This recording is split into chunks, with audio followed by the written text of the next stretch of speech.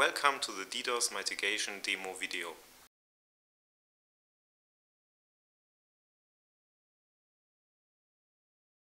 Distributed denial of service, or in short DDoS attacks, use hundreds or thousands of hijacked computers organized in a bot network to attack a single victim.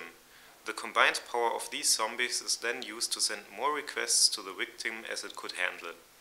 This results in a denial of service for legal users.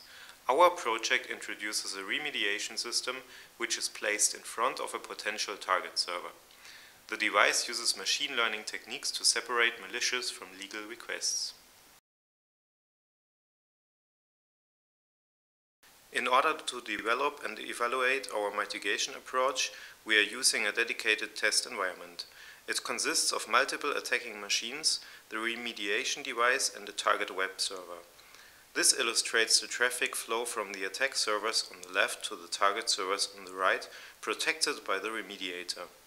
The pool of the servers on the left also contains one machine which simulates regular users and can measure completed HTTP requests.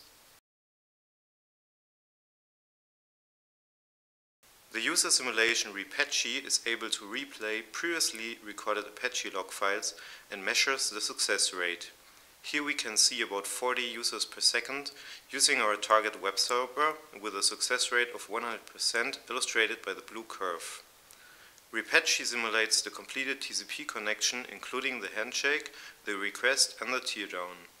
The traffic passes through the remediator and can be monitored.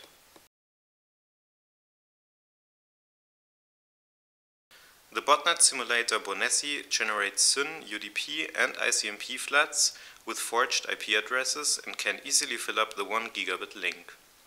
Furthermore, it can simulate an HTTP GET flood with up to 40,000 source IP addresses. Commercial DDoS remediation systems, as shown here, are able to identify and block floods which clearly violate protocol usage. In this case, our SYN and UDP flood is detected and mitigated. However, if we launch a highly distributed HTTP GET flood, the attack cannot be handled by the commercial system and it causes denial of service for legal users. The red bars of this user simulation GUI indicate failed legal requests. Only 20% of normal users can now use the service.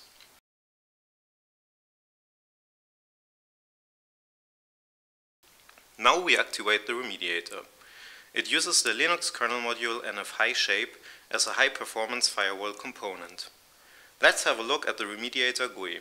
The arrows at the top indicate the attack status of each link. The charts below show the corresponding traffic on the wire. Top left shows the incoming traffic to the remediator, top right illustrates the filtered traffic passed to the target server, and bottom left shows the traffic from the target server back to the clients. Additionally, bottom right visualizes the measured HTTP response time of the target server.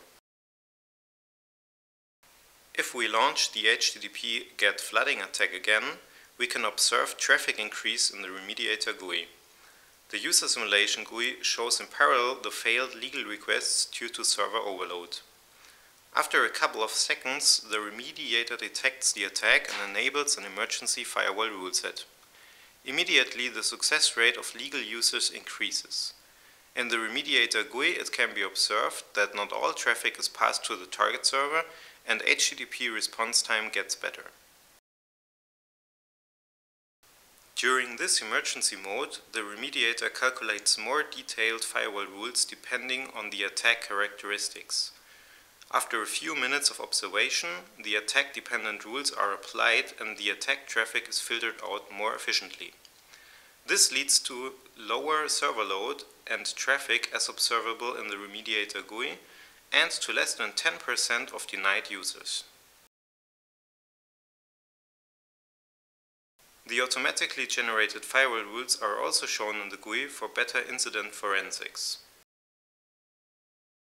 A world map furthermore shows the origins of attackers. Red color indicates a high concentration of attack sources.